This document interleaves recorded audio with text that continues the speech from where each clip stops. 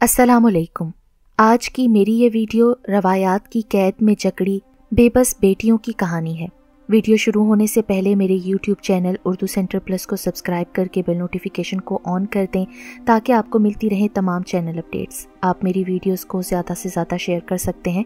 अब आप मुझे ट्विटर, फेसबुक और इंस्टाग्राम पे भी फॉलो कर सकते हैं। अनमोल पैर पटकती हुई कमरे में दाखिल हुई। यहाँ तो घर आना ही मुसीबत है, इससे बेहतर है बंदा रात देर तक घर आए। वो बैग टेबल पर पटकती हुई सोफे पर जाकर बैठ गई। क्या हो गया है अनमोल, इतने गुस्से में क्यों हो? महरीन जो कपड़े इस्त्री कर रही थी अनमोल को गुस्से में देखकर बोली, क्या होना है आप भी? अभी घर में घुसी हूँ, वो अशरफ का बच्चा मेरे घर में घुसते ही पूछ रहा है कि इतनी देर क्यों लगाती यूनिवर्सिटी से आने में?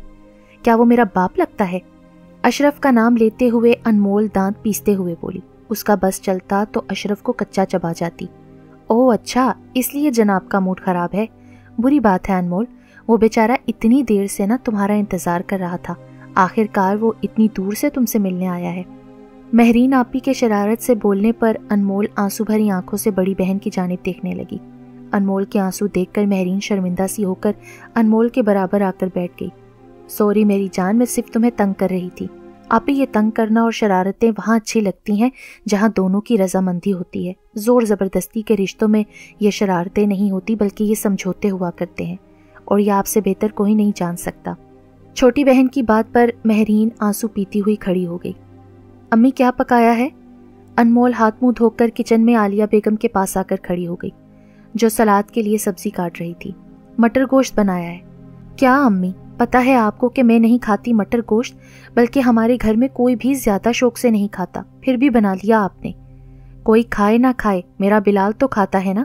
बाप अरशद साहब जो नमाज पढ़कर आए थे। अनमोल की आवाज सुनकर वहीं किचन के बाहर खड़े होकर गुस्से से बोलने लगे। अनमोल चुप करके कमरे की जानिब चल दी। वो कब से बेड पर खामोश लेटी हुई थी। आज यूनिवर्सिटी में भी कुछ नहीं खाया था, सोचा था घर जाकर खाएगी। आहट पर चौंक कर दरवाजे की जानिब देखने लगी। माँ दूध का गिलास लिए उसकी जानिब आ गई। मेरी बेटी ने कुछ भी नहीं खाया, ये लो मैं रूह अफ़ज़ा मिलाकर लाई हूँ अपनी गुड़िया के लिए। माँ उसका हाथ पकड़कर उसे बिठाने लगी। अम्मी मेरा दिल नहीं है, भूख नहीं है। माँ से झूठ बोलती हो, मैं जानती नहीं हूँ कि मेरी बेटी ने आज कुछ नहीं खाया। माँ की बात पर वो शिकवा भरी निगाहों से माँ की जानिब देखने लगी। आपको क्या, आपकी औलाद तो बस बिलाल है, हम बेटियाँ तो अजाब हैं आपके लिए।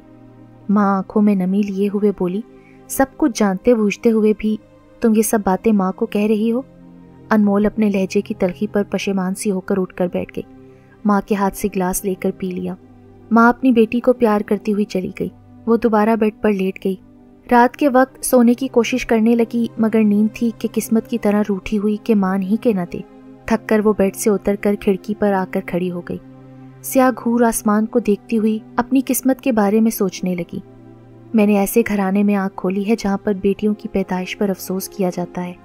मेरे माँ बाप का ताल्लुक गांव से है, मगर शादी के बाद शहर आ गए। इस तरह मेरे आधे रिश्तेदार शहर आकर बस गए थे। यह कहना गलत नहीं कि शहर की रंगीनियों में आकर खो गए थे, मगर कुछ नाम नेहाद रवायतें जो हमारे ख़ानदान की थीं, उनकी आज भी पासदारी की जाती थी। मेरा नाम अनमोल है। मैं 4 बहनों से छोटी हूँ और मेरे बाद एक भाई जो मुझसे 2 साल छोटा था। जब मेरी सबसे बड़ी बहन सिद्रा आपी की पैदाइश हुई तो हमारे रिश्तेदारों ने मेरे बाप को मुबारकबाद देने की बजाय अफसोस किया। यके बाद दीगर बेटियों की पैदाइश ने मेरे बाप को मेरी माँ से बदजन कर दिया था। मेरे बाप ने मेरी माँ को पहले भी कभी कुछ नहीं समझा था। उनकी बात की कभी घर में कोई अहमियत नहीं थी, मगर अब तो वो बिल्कुल ही गैर अहम हो गई थी। मेरे बाद जो मेरा छोटा भाई, जो हम 5 बहनों का अकलौता भाई था, उसकी पैदाइश पर मेरे घर में जश्न का समा था। उस दिन हम बहनों को एक कमरे में बंद कर दिया गया था ताकि हमारी नहुसत के साए हमारे भाई पर ना पड़े। उस दिन मेरे बाप का फख्र से सीना फूला हुआ था। हम बहनें अपने कमरे की खिड़की से देख रही थीं। मेरे बाप ने हमारे छोटे भाई को गोद में लिया हुआ था। हर थोड़ी देर के बाद मोहब्बत से उसकी पेशानी पर बोसा देते। उस वक्त मुझे अपनी पेशानी खाली खाली सी महसूस हुई, क्योंकि मेरे बाप ने कभी मेरे सर पर प्यार से हाथ नहीं रखा था। पूरा सहन दुल्हन की तरह सजा हुआ था। पहले जब मैं छोटी थी तो खूब माँ से उलझती थी, मगर वक्त के साथ साथ ये चीज़ समझ आ गई थी कि मेरी माँ भी उतनी ही बेबस है जितनी कि हम बेटियाँ। मेरे ताया और ताई हमारे साथ रहा करते थे। वो बे औलाद थे, وہ ہمارے گھریلو معاملات میں بولنا اپنا فرض سمجھتے تھے۔ میرے بچپن میں ماموں کے بیٹے اشرف سے بات طے کر دی گئی تھی۔ جب مجھے خبر ہوئی تو میں نے بہت ہنگامہ کیا، مگر میری ماں نے اپنی قسم دے کر چپ کرایا۔ جیسے جیسے میں بڑی ہوتی گئی، باپ کی نفرت کو سمجھتی گئی۔ ہمارے ماں باپ نے اگر ہم بہنوں کے ساتھ کوئی احسان کیا تھا تو وہ تعلیم دلوانے کا تھا، مگر اس احسان کی بھی بہت اچھے سے سمجھ آ گئی تھی، کیونکہ میرے ابو کا کہنا تھا کہ جو تعلیم تم لوگ حاصل کر رہے ہو اس کو فائدے میں لاؤ، یعنی اپنا خرچ اب خود اٹھاؤ۔ میں نے 10ویں جماعت سے ہی کمانا شروع کر دیا تھا، اپنی بہنوں کی دیکھا دیکھی، کیونکہ وہ خود بھی پڑھتی تھیں اور گھر میں وہ بچوں کو ٹیوشن بھی پڑھاتی تھیں، سو میں بھی ان کے ساتھ ٹیوشن پڑھانے لگی اور کمانے لگی۔ میرے باپ نے آہستہ آہستہ میری ہر ذمہ داری سے ہاتھ کھینچ لیا۔ جب میں نے غور کیا تو انہوں نے بقیہ 4 بہنوں کے ساتھ بھی یہی کیا تھا۔ یہ نہیں کہ میرا باپ کوئی غریب انسان تھا، لاکھوں میں کھیلتا تھا، مگر میرے باپ کا کہنا تھا کہ پیسہ صرف بیٹے پر لگانا چاہیے۔ ان سب باتوں کو جھیلتے ہوئے میں یونیورسٹی پہنچ گئی تھی اور ماسٹر کر رہی تھی۔ ماموں کا بیٹا اشرف مجھے ایک آنکھ نہیں بھاتا تھا۔ وہ گاؤں میں رہتا تھا اور میٹرک پاس تھا۔ بالوں میں ہر وقت تیل لگائے رکھنا، موٹے موٹے نین نقش، آنکھوں میں سرما بھرے ہوئے رکھنا۔ جب مجھے اس سے اپنے رشتے کی نوعیت کا پتہ چلا، اس دن میں ہچکیوں سے روئی تھی۔ ہمارا رونا بھی میرے باپ کے پتھر دل کو موم نہیں کر سکا۔ میں شہر کی پلی بھڑی اور جس گاؤں میں میرے ماموں رہائش پذیر تھے، وہاں ابھی بجلی اور گیس کی سہولت بھی نہیں پہنچی تھی۔ میری 3 بہنوں کی شادی میرے باپ نے اپنی مرضی سے خاندان میں ہی کی تھی، اور ہمارے خاندان میں کوئی 8ویں جماعت سے زیادہ کا پڑھا ہوا لڑکا نہیں تھا۔ میری بہنوں کی شادی میرے تایا اور باپ کی مرضی سے ہوئی۔ میری ماں کو سارے معاملے سے دور رکھا گیا تھا۔ میری تینوں بہنیں خوش شکل اور پڑھی لکھی تھیں، اور میرے باپ نے اپنے تینوں داماد ایسے ڈھونڈے تھے کہ میں سوچ کر رہ گئی تھی کہ میرے باپ کو اپنی بیٹیوں سے کس قدر دشمنی ہے۔ میرے چوتھے نمبر کی بہن مہرین آپی، جن کو کوئی ایک بار دیکھ لے تو ان کا دیوانہ ہو جائے۔ آپی کی یونیورسٹی میں ان کا ایک کلاس فیلو علی بھائی، جو آپی کو بہت چاہتے تھے۔ علی بھائی کی فیملی امریکہ میں سیٹل تھی، اور اب وہ بھی تعلیم مکمل کرنے کے بعد وہاں واپس جا رہے تھے، مگر بہت جلد واپس آنے کا وعدہ کر کے وہ آپی سے ملے۔ آپی کے ہونٹوں پر ہر وقت مسکان رہتی اور آنکھوں میں خوشیوں کے دیے جلا کرتے تھے۔ میں ان کی خوشیوں کی دعا مانگا کرتی تھی، اور تھوڑے دنوں میں ہی علی بھائی نے اپنا وعدہ پورا کر دکھایا۔ علی بھائی کی فیملی ہمارے گھر آپی کا رشتہ لے کر آ گئی۔ علی بھائی کی امی کو آپی بہت اچھی لگی۔ میری ماں کی تو خوشیوں کا کوئی ٹھکانہ ہی نہیں تھا، مگر ایک خوف تھا جو میری ماں کی آنکھوں میں ہلکورے لے رہا تھا۔ وہ خوف تھا میرے باپ اور تائے کا۔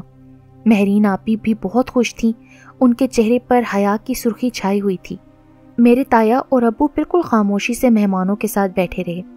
وہ لوگ چاہتے تھے کہ شادی جلدی سے جلدی کی جائے، کیونکہ علی بھائی کی وہاں جاب تھی اور وہ 1 مہینے کا ٹائم لے کر پاکستان آئے تھے۔ مہمانوں کے چلے جانے کے بعد ابو اور تایا نے آپی کو بلایا۔ امی بھی وہیں موجود تھیں۔ تایا کا کہنا تھا کہ اس رشتے سے انکار کر دیا جائے۔ تایا کی بات پر امی ابو کی جانب دیکھنے لگی، مگر ابو بہت اطمینان سے بیٹھے تھے۔ آپی مہرین آخر کار خود کو بولنے سے روک نہیں پائیں، اور انہوں نے اس رشتے سے انکار کی وجہ پوچھی، جس پر تایا کا کہنا تھا کہ ہمارے ہاں خاندان سے باہر شادی کو برا سمجھا جاتا ہے، اور ہم خاندان سے باہر شادی کبھی نہیں کریں گے۔ یہی ہماری روایات ہیں اور اس روایات کی پاسداری کرنی ہے۔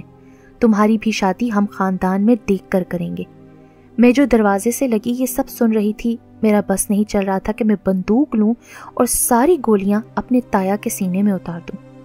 آپی چپ چاپ کمرے سے نکل گئی۔ پوری رات آپی خاموش بستر پر لیٹی ہوئی چھت کی جانب دیکھے جا رہی تھی۔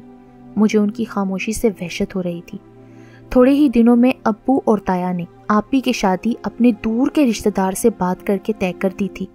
میں اس لڑکے کو دیکھ کر صدمے میں آ گئی تھی۔ لڑکا کیا کہوں، آدمی تھا، آپی سے عمر میں بہت بڑا، سیاہ رنگت کا مالک، بھاری جسامت، 8ویں جماعت پاس۔ اس دن مجھے اندازہ ہو گیا کہ واقعی میرے باپ کو بیٹیوں سے کتنی نفرت ہے۔ اس دن میری ماں ہم بہنوں کے کمرے میں آ کر بلند آواز سے روئی تھی۔ میری باقی بہنیں بھی اس زیادتی پر زاروں قطار روئیں، حالانکہ زیادتی میری دوسری بہنوں کے معاملے میں بھی میرے باپ اور تایا نے کی تھی، مگر آپی کے ساتھ تو حد سے زیادہ ناانصافی ہو گئی تھی۔ آپی پتھرائی ہوئی آنکھوں سے ہمیں روتا ہوا دیکھتی رہیں۔ آخر رات میں آپی میرے تایا اور باپ کے سامنے ڈٹ کر کھڑی ہو گئی، جن کے مقابلے میں کبھی میری ماں نے بھی سر نہیں اٹھایا تھا۔ آپی نے کہہ دیا وہ ساری زندگی کنواری رہیں گی مگر اب شادی نہیں کریں گی۔ وہ زاروں قطار روتی ہوئی میرے باپ سے کہنے لگی تایا کا تو کوئی قصور نہیں، کیونکہ ان کو تو بولنے کا ہمارے معاملے میں اول تو حق آپ نے ہی دیا ہے، اور دوسرا یہ کہ ان کی اپنی کون سا کوئی اولاد ہے۔ اگر ان کی اپنی کوئی اولاد ہوتی، خاص کر کے بیٹی ہوتی، تو شاید وہ بیٹیوں کے دکھ اور درد کو جان سکتے۔ آپی کی اس بات سے تایا کا چہرہ غصے سے سرخ ہو گیا اور انہوں نے چیخ کر آپی کو چپ کرانا چاہا، مگر آپی پر جنون طاری ہو گیا تھا۔ قصور ابو آپ کا ہے، روز قیامت جب پوچھ گچھ ہوگی تو آپ سے ہوگی، تو ہم بہنیں پھر آپ کو ناانصافی پر کبھی معاف نہیں کریں گی۔ ابو کا بس نہیں چل رہا تھا کہ وہ آپی کو ختم کر دیں۔ وہ بہت برداشت سے آپی کی باتیں سن رہے تھے، کیونکہ وہ جانتے تھے آج کچھ بھی ہو جائے گا آپی چپ نہیں ہونے والی۔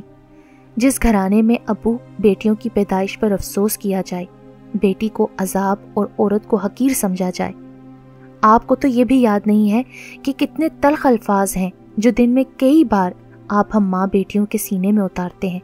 آپ صرف بلال کو پیار کرتے ہیں، اسے اپنے پاس بٹھاتے ہیں، اس کی دیکھ بھال کرتے ہیں، اس کو چومتے چاٹتے ہیں، اسی کے اوپر خرچ کرنے کو اپنا فرض سمجھتے ہیں۔ جو نظر آپ کی بلال کے لیے ہوتی ہے اور جو ہمارے لیے، اس میں بہت فرق ہوتا ہے۔ اگر آپ کے لیے کچھ اہم ہے تو آپ کی جائیداد کا اکلوتا وارث بلال۔ ہمیں آپ کی ڈھیروں دولت سے کوئی سروکار نہیں۔ ابو، ہمیں آپ کی صرف محبت چاہیے تھی، مگر آپ تو بہت غریب نکلے۔ آپ کے پاس تو ہمیں دینے کے لیے محبت بھی نہیں ہے۔ میں مر جاؤں گی پر اب شادی نہیں کروں گی۔ آپ یہ کہہ کر روتے ہوئے اپنا حتمی فیصلہ سنا کر کمرے میں چلی گئی۔ ان کی باتوں کا پتہ نہیں میرے باپ پر اثر ہونا تھا یا نہیں، مگر آج بھی انہیں اپنی بیٹیوں سے زیادہ اپنی جھوٹی روایتیں عزیز ہیں۔ ہمارا قصور کیا تھا؟